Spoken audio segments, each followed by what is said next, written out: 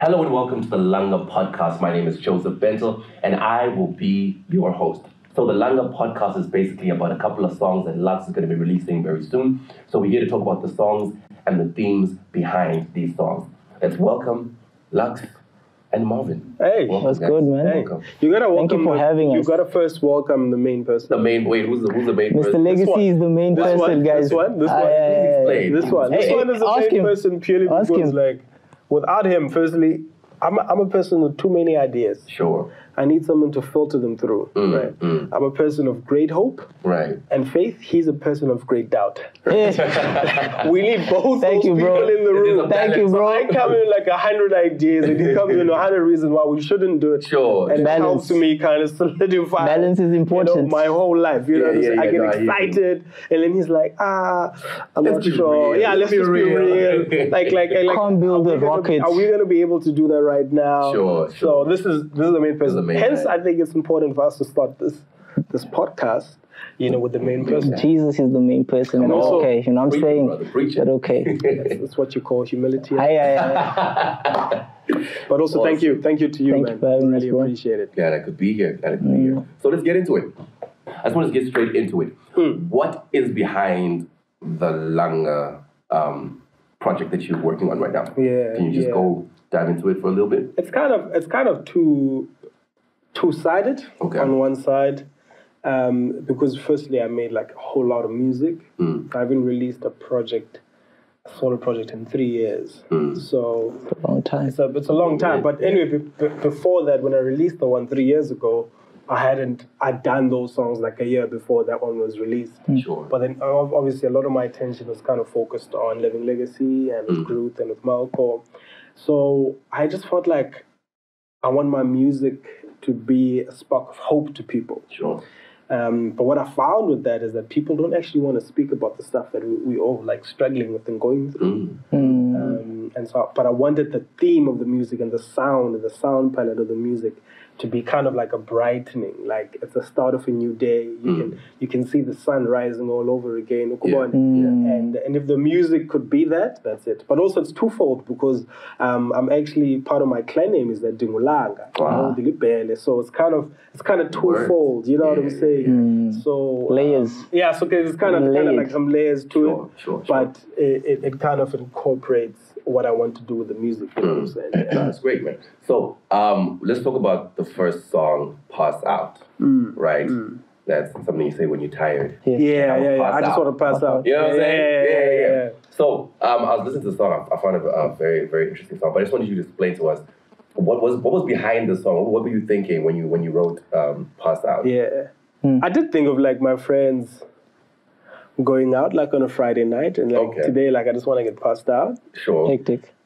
I did think about it that way. You know what I'm saying? So I was like, so what does it look like for me? Like, like, you know, a lot of my friends are living for the weekend. Yeah. Like they're living just to get passed out. Like what am I living for? Sure. You know what I'm saying? Like I just wanna run for Jesus with everything I have. I wanna not give up on my dreams with everything I have, and I'm gonna do it up until I pass out. Yeah. Sure. Like with the exact same way that my friends would collect money, you know, like get everybody involved, or like they'll host like little parties. Like their whole lives will be consumed around like being passed out. Sure. You know, and so I wonder if my life could resemble with that, but resembling with a sense of meaning. Yeah. So like I'm gonna do it up until I pass out. Like, you know, like it's awkward. They would consume stuff up until that point. Yes. Like the night is pointless up until they feel like they did. Yeah, they passed out. Yeah. You know what I'm saying? Sure. And so I wonder what it looks like for me with the dreams that God has given me and the stuff that I feel like God has imparted to me. Like,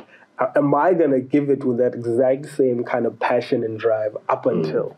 So. And I'm thinking, I know you've been doing this for 10 years now. So you've been at this for 10 years. Time. Yeah. Man, that's a long time. Yeah. So in this journey of passing out, how do you not give up?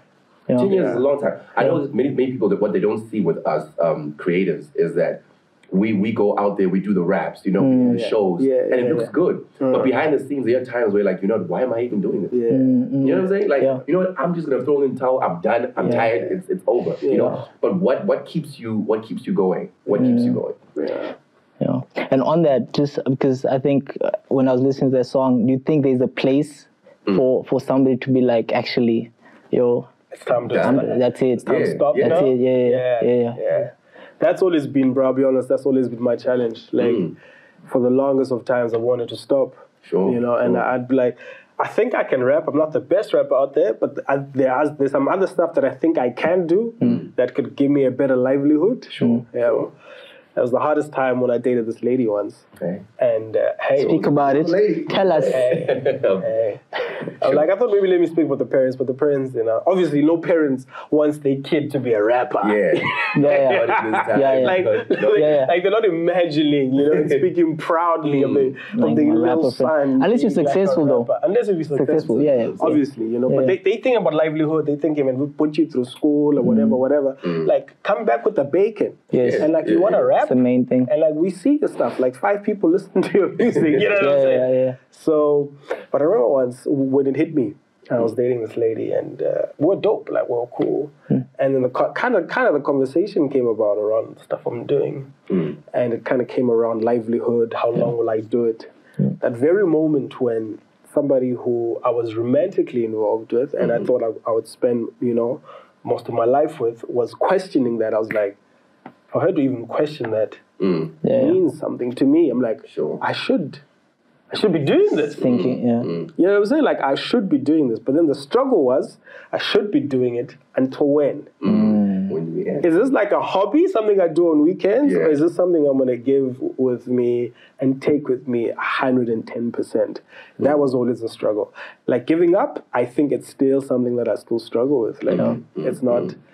It's not something like I'm fully whatever. Like, it is still a struggle because there's so much stuff that's around it. There's money, bro. Like, when relationships are tainted, it's hard. When back disputes with other artists or creatives, it's hard. Or there's partnerships or relationships that don't work out, and there's people with different conclusions. It's super hard. So. With stuff like that, makes you just be like, if I wasn't doing this thing, I think my life would be so much more easier. You know what I'm saying? I could work like a proper job, and I could settle with work conflict. But I know it's not my conflict because it's like related to work. You know what I'm saying? I go back and I just live my happy life. You know what I'm saying? Which always seems like the better alternative. It is the better alternative. Yeah. Haven't you struggled with it? No, I have. To be honest, like there's so many times where you'd even ask yourself, say, okay, is this what I'm supposed to be doing? You know what I'm saying? And the sad part is, not the sad part, but the sad part is it's easier to fall into the routine, to fall into the system of I study, I finish studying, I work, I marry. That it's like it's laid out for us. You know what I'm saying? So for us to take the step and be like, I'm choosing not to be normal. It's a big thing. Like, okay, good. I see the system and it works. Sure. And you're like, no, I want to step out and do something different. It's really a daunting task. And for someone who isn't sold out or who isn't with it until they pass out, it's easy for you to say, you know what? I'm out. Let me get that job. Or you say I qualify? Okay, let me go get that job. Because it's easier to do that.